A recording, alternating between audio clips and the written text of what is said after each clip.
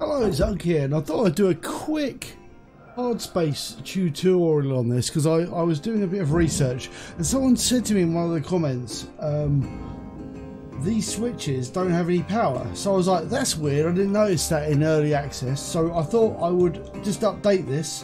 Okay, right, you see it's got power at the moment because you've got your two little blue lights on it. All I've done is pop the back of this Javelin off, and then I noticed that I started pulling out batteries and things from the ship, but all I've done is pop the back off, and if you look, if you cut this,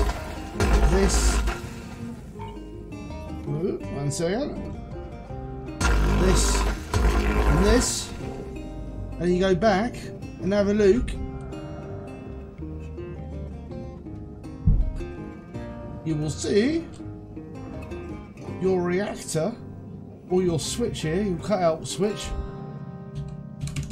got no power anymore. So just a bit of a hint, if you've got no power to your what is it called, Thruster Injector Fuel Injector Switch, that's because you've taken this, you've cut these 4 wires.